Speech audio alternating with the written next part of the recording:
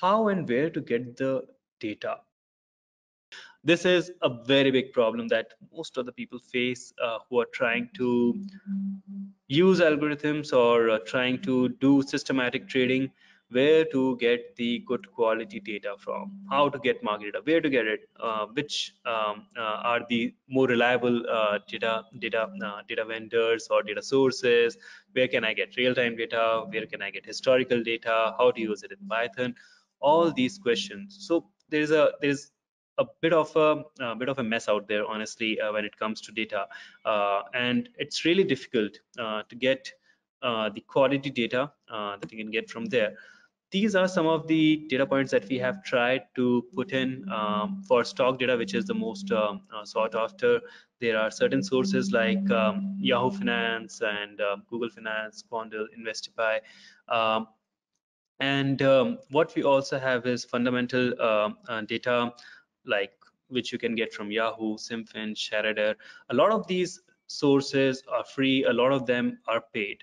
Now, what we have seen is that you might be very keen to go for, you might be keen to go for a very, you can say, high quality data, and you're trying to get it free. It might be difficult. There are very few places where you can get really high quality data for free. So paid data sources might be one of the main options there. But yeah, what you can always do is you can always get the data, especially the time series data, which is your the equity or stock market, the open, high, low, close, or the transaction data, essentially. You can get it from, or the market data, you can get it from your broker. And most of the brokers are across the globe are allowed to share data to their clients for free or for a very nominal fee. So that's the one key source of data that you can, or that you should explore if you are doing it at an individual level, the trading. There are a few like investpy. Quandl has a lot of free as well as paid data sources. It's pretty interesting. Investpy, again, a library for trading view, I believe. So where you can get pull data using this library for various markets. And then you have different types of data. So stock data is one thing, which is obviously the most fundamental requirement. But what we also have is the fundamental data itself, like the P by E ratio or the balance sheet data, other things which you might want to pull directly into your codes, right, into your algorithms, which many of the platforms do allow now, or the macroeconomic data, right? So that you have World Bank, OECD, Eurostat, RBI, which is Reserve Bank of India, and many other sources which are there. Earnings calendar is essentially your the earning, which is the company earnings, the reports, annual reports, the quarterly reports which are there. So earning calendar, which might be useful for a lot of strategies. So that's something which is relevant. Then what we also see here is the financial news data, which is pulling in the news from different sources. Kaggle is something which has got huge number of news and data sets, so it's something which is of high interest. Sentiment data, this is something which is becoming more and more popular. In fact, sentiment data is something that we launched something called EPAT NSA sometime back in January this year. So which is a specialization program just for the EPAT participants. So EPAT, news, sentiment analysis and alternative data. So that's the program.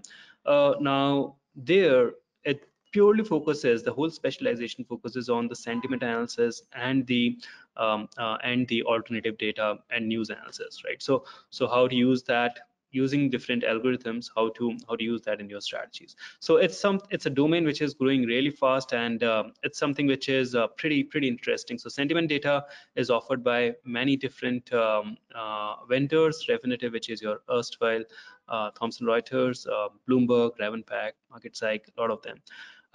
Futures data, you can get it from Yahoo as well as Quandl. Bar charts is another source. Spot market data, you can get it from the exchanges as well as EIA. Crypto, there are a lot of them. Binance is just one of them that we have just mentioned over here.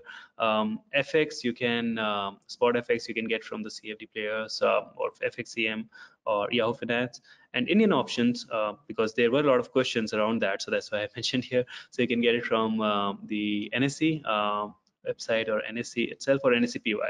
Please mind it that some of it might not be might be skipping data at times, and the quality can be a concern.